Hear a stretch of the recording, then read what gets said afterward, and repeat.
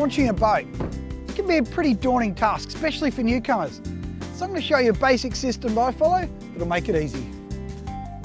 Firstly, if you've driven a long way, give the trailer a moment to cool down. Those bearings get hot and you don't want to put hot bearings in the water. Secondly, turn your battery on before you get in the water, and of course make sure it's charged.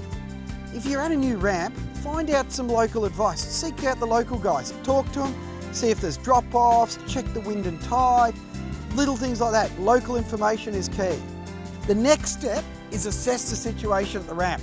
What's the tide doing? Is there any surge on the ramp? What are the other boats doing? Is there any wake? Little things like that.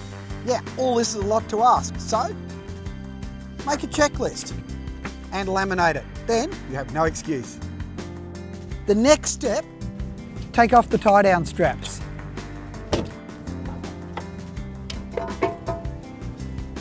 Trim your engine up. If you've got a little clip under it, take it off. Or in my case, I've just got a block of wood. Get your fenders and your ropes ready before you put it in. Now, the final thing you have to remember is your bungs.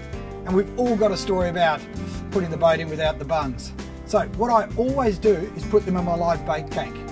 It's a system, so I know to get them out of there and then put them in the back of the boat. So now it's time to get wet. Now for this I need someone to help me. So I'm going to get Millsy behind the wheel of the car.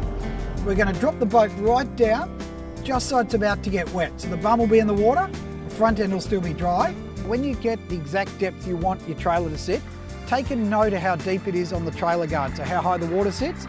That way you'll always have the same point to work with. So now we've got Millsy down the front, he's unclipping the boat. What I'm going to do as a safety precaution is trim the engine in. Don't trim it too far because you don't want to touch the bottom. So take a note of how deep it is. Get her in just so she's underwater. Start her up. And let Millsy know that I'm putting it into gear. So Millsy, she's going into gear. He's got to keep his hands away at that time. And what the boat will do is it'll hold me sitting on the trailer. And then what I'm going to do is I'm going to unclip the winch, the safety, and open my boat catch. So now we've got the engine running, she's unclipped. My trailer tends to stick a bit on the boat.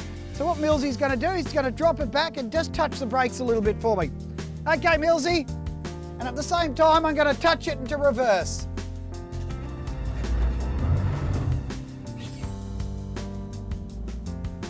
And there you have a boat off the trailer, ready for fishing.